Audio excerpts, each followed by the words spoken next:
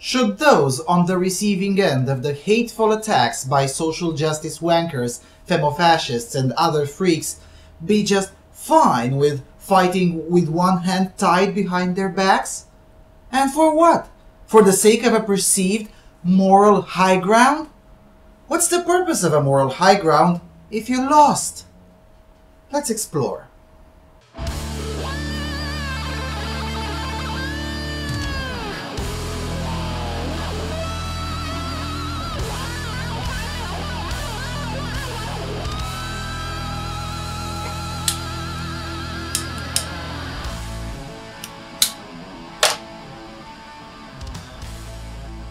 Hello everyone, and welcome to the Freedom Alternative. As many of you may know, there's an internet drama going on right now that started on YouTube that is of concern for those of us in the non-feminist sector. Now, for those of you who don't know, the short version of the story is pretty much like this. A femofascist by the name of Jennifer Keller decided that she is the ultimate arbiter of what people should and shouldn't be allowed to think or say. And not only that, but she decided that she is perfectly entitled to enforce her rules and attempt to destroy the livelihoods of those who dare to disagree with her femofascist worldview. As a result, she decided to team up with a few other similar-minded totalitarian control freaks and write letters containing blatant lies about Dr. Phil Mason, also known as Thunderfoot, and send those letters to Mr. Mason's employer, to the police in Czech Republic where Mason resides, and to several newspapers. All of these in the hope that this will get Mason fired and get his livelihood in danger. To make sure everyone knows about this, Jennifer Keller, aka Laughing Witch, uploaded a video showing herself sending the libelous letters, and in the header of the letter, everyone could indeed see her real name and her email address. In fact, she made a point in bragging that she is sending her lies under her real name, as opposed to all of those non-feminist haters who supposedly hide behind pseudonyms and anonymity. Now, after a swift debunking of her claims about Mason and after realizing that Mason will not be fired or suffer any consequences over her totalitarian campaign, Miss Keller suddenly realized that the internet is a bit more complex than her little safe space. After a short episode of her doubling down on her rhetoric and showing the middle finger to anyone who disagrees with her, consequences for her behavior started being bestowed upon her and her employer, which happens to be her husband's company. Now, long story short, because I don't want to spend too much time on the story itself, several people decided to take action in the form of negatively reviewing Keller's company on social media and explaining quite clearly to their current and future customers that it is fundamentally immoral to do business with a company that supports a lying, hypocritical fascist thug like Jennifer Keller. What I do want to spend some time on the other hand, is on the "it's all the same" crowd, and particularly on the crowd that insists that non-feminists keep on fighting with one hand tied behind their backs in order to maintain a so-called moral high ground. The implication being, of course, that not only such thing exists, but it is also subjected to the dictates and regulations of sanctimonious pricks on the internet who see themselves as the arbiters of what other people should think and say. I'm wondering whose attitude they're mimicking. Now, mind you, I'm not referring here to people who expressed thoughtful criticism, though in my view still wrong. Criticism like the people such as Skeptor, who was then okay with accepting thoughtful feedback. No. I'm not referring to that kind of people, but rather to the kind of people who climb up on their high horses and go full smjork and go whine about people ceasing to give a fuck about what the so-called mainstream consensus thinks about them.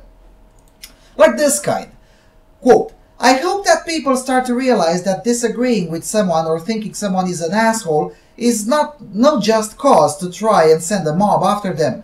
People get hurt, and often those that don't deserve this kind of shit get it on their plate anyway. Don't do it, period. not when it's done to you either. Or this kind, quote, "People shouldn't make up fake business reviews. That's just playing to the stereotype of the rabid internet troll who causes actual harm and is the reason why the internet must be censored. Always take the moral high ground, especially with feminists and social justice warriors. All these people have done is to reduce themselves and by association Thunderfoot and all anti-feminists to the low level of laughing witch Sarkeesian et al. Thunderfoot and by association his fans were innocent of all alleged crimes and character assassination attempts. Now, not so much. Talk about snatching defeat from the jaws of victory. Idiots." These are the kinds of people I'm talking about. These slacktivists who have an impeccable track record of doing absolutely nothing to combat the advancement of the enemies of freedom, but who feel perfectly entitled to pass down edicts upon those who actually do something. Now, allow me to remind you that this is a full-blown cultural war. And the only reason the defenders of freedom started winning is because we stopped fighting with one hand tied behind our backs. Our philosophical opponents have the cathedral media on their side and the political establishment on their side. In case you haven't noticed, Canada just voted an absolute cuck as a prime minister whose first concern was to go after Gamergate's misogyny. The Daily Kos, a highly influential far-left publication, is already on record whining that, just an average small family business was brigaded by MRA YouTube stars. Of course, none of that is true. Neither the left-wing commentator Sargon Avakad nor Dr. Phil Mason are MRAs. And the Gamergate misogynistic is a red herring at best. But that doesn't stop the cathedral media and the Prime Minister of a nation to perpetuate these lies. Now, what do we have on our side? A few alternative media publications that don't even like each other, and a few YouTube channels, and that's pretty much it.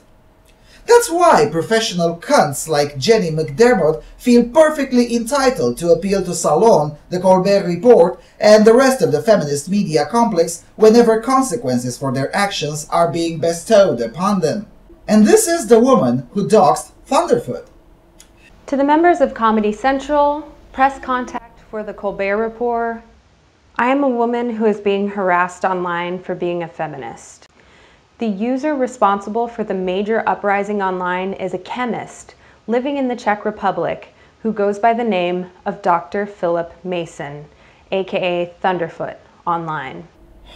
And the author of the Daily Kos piece is the one who doxed Mike Chernovich.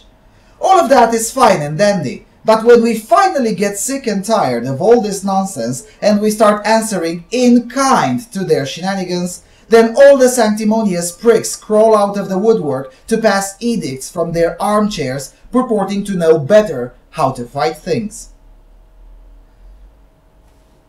Well, here's a radical idea.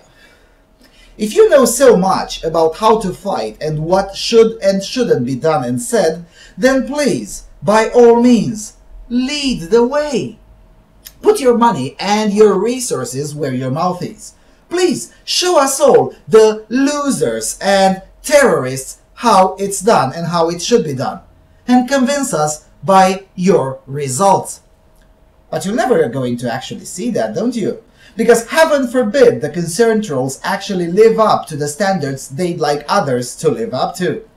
And for goodness sake, stop with the victimhood nonsense. We're not victims. We're combatants in a cultural war that should have ended years ago. But it hasn't, because we've been only half fighting till very recently. And it's these kinds of pricks that piss me off even more than the feminists, the social justice warriors, and the rest of the freaks. At least the opposing side is honest. They want full control and protection by any means from opposing points of view. On the other hand, these sneaky concerned trolls who purport to be on our side are actively undermining and subverting our own efforts in defending and advancing liberty, in this case, the freedom of expression in an open market of ideas. And mind you, this is not a new phenomenon. The MRAs have had this problem for close to 100 years. You know, over 100 years ago, a socialist, no less, was writing about the fraud of feminism. Multiple men's rights and anti-feminist groups have existed in the 20s and 30s and 70s and throughout the 20th century across Europe and North America. They all lost. And there were two reasons for which they lost, both of them internal. The first was internal ideological disputes, and second, the internal dispute over the tactics. You see, those groups, just like in the present day, were being brigaded by concerned trolls who kept on advocating that the non-feminist side should not respond in kind to the assaults perpetrated against them. And this is not even unique to sexual politics. The defenders of traditional family have gone through the same thing. They genuinely believed that just because they were correct and produced research and arguments, then suddenly the attackers will just back down and apologize. Today we face the same kind of folks within our midst. Folks who seem to believe that just because we have the facts, the enemies of freedom will just back down and apologize upon realizing they were wrong. Well, I got news for you. It doesn't work that way. Reason and logic are very powerful and useful tools, but they are not enough to compel the agents of totalitarianism to back down. To borrow a phrasing from mathematics, reason and logic are necessary, but not sufficient conditions to winning a cultural war like this.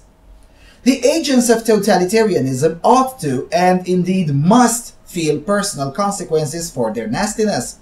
If they don't get that their way, then the efforts to defend and secure freedom are doomed right from the get-go. Now let me be clear on this. This goes beyond just the Thunderfoot and those cunts. Heck, I don't even like Thunderfoot that much, but what I said here applies in every case. And more people from the freedom side need to internalize this. The sooner you realize that the so-called moral high ground as defined by control freaks and concerned trolls is just a fiction, the better. You know, fuck the moral high ground. If the maintenance of that moral high ground means that we should just take whatever bullshit the control freaks have cooked for us and not respond in any way, lest we lose the precious moral high ground, then fuck your moral high ground. We already have a moral high ground. We believe in leaving people alone, and we believe anyone is entitled to say whatever he damn pleases within the legitimate boundaries of property. What other moral high ground you need? And yes, in order to maintain that, self-defense is a legitimate mean. No matter what's coming to Miss Keller and the rest of the crew in terms of letter writing, business reviews, and so on, it's entirely warranted. Just like when you're attacked and beaten up on the street, you're morally entitled to beat the crap out of your attacker. I'm sorry if that sounds mean to some of you, but experience shows us that turning the other cheek only brings you both cheeks burned. You know, in my country, we have a say which can roughly be translated as, revenge is the weapon of the fool, but you're even a greater fool if you don't take revenge. What this means is that whilst it may feel inappropriate to go after the attacker, it is right and proper to do so, because if you don't, you create perverse incentives for even more such attacks to occur. That's why fembots and the rest of the freaks have kept on advancing so much for the past decades, because there were never any meaningful consequences for their lies and for their ways. It is time to bring that back and stop being so goddamn polite.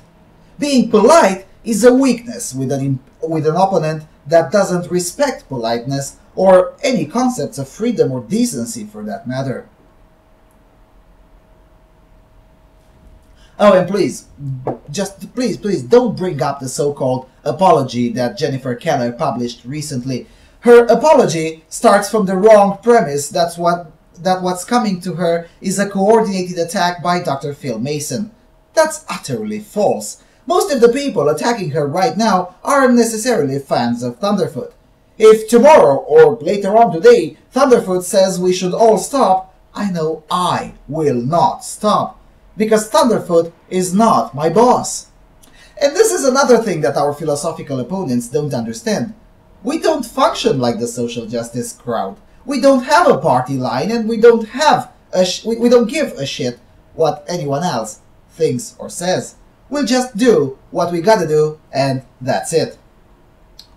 In her apology, she's merely sorry for how things turned out. She's not sorry for lying or doing immoral acts. In fact, she's lying in the very apology by claiming that she never wanted to get Phil Mason fired.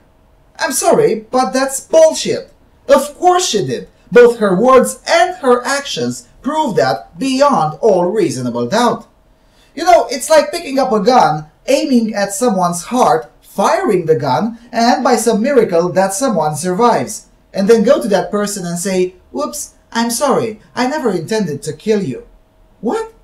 Of course you did. And her rationale for publishing the apology is, and this is a direct quote, "the need to show everybody that I'm sorry." End of quote. She's sorry for the consequences, not for her actions. She just does not get it, doesn't she? And for that reason, the pressure must indeed be and will be maintained. She also says, this doesn't have to be an all-out war. Well, yes, it does. We, the non-feminist, freedom-loving sector, didn't start this war, but you can bet your sorry arse that we will finish it. It's gonna take some time, but we'll get there. Okay, I think that's enough for this topic. I hope I will see more of these kinds of things, not less.